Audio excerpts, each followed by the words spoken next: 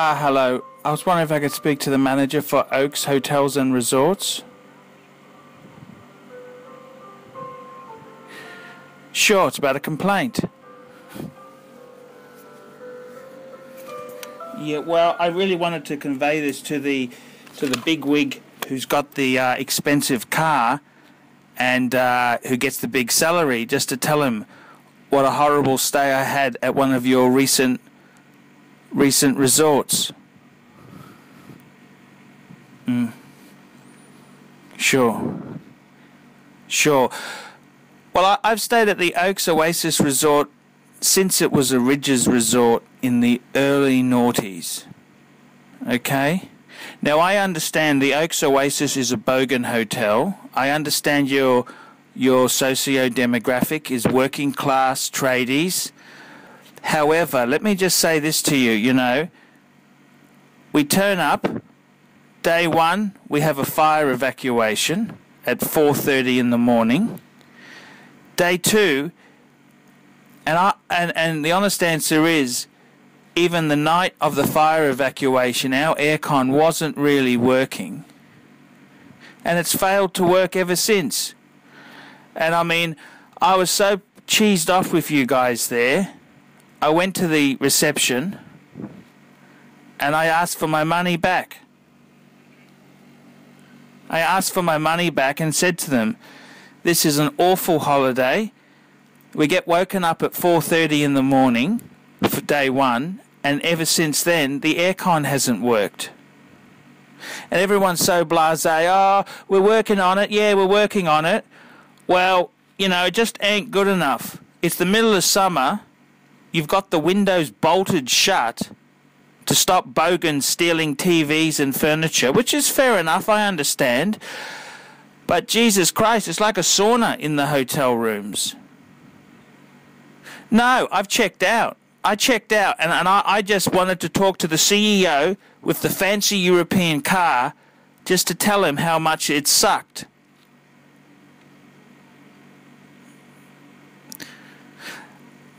I'm just saying, just disappointed, so disappointed it's not funny. I mean, your staff there, all they do is hand out water. It's pathetic. And I can tell you this now, it's only when, everyone pretends to be nice. Well, I'm pissed off. I'm angry, right?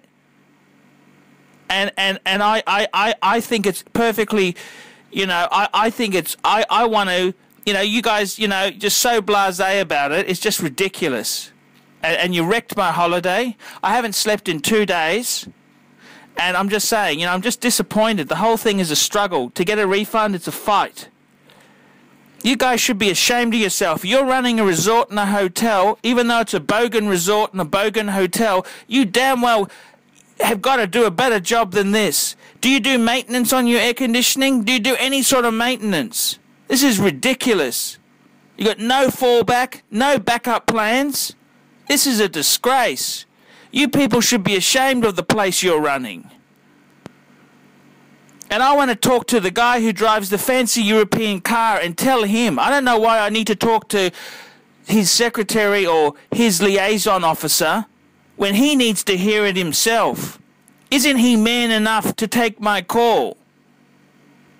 I want to whinge to him and tell him how pissed off I am. It's not about money. It's about whinging to him and making sure he has a really shitty day. Sure. Yeah, well, you get him to ring me. I want to whinge to him when he's free. Sure. Well, I'll give you my phone number, okay? 0421 Paul Pluter. And I've stayed at your resort about 30 times. I've stayed at the Calypso, I've stayed at the Oasis, and I'm just disappointed. The way you handle things is poor, very poor. There's people there who don't have the balls like me to complain, but they're angry. You need to sort this stuff out. You should be ashamed of yourself for running a hotel and resort like this. It's pretty crap.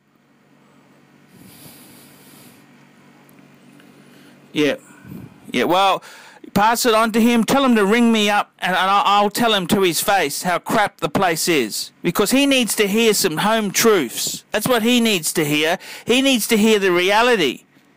And what you guys are doing there is a joke. You shouldn't be in business if that's how you run the joint.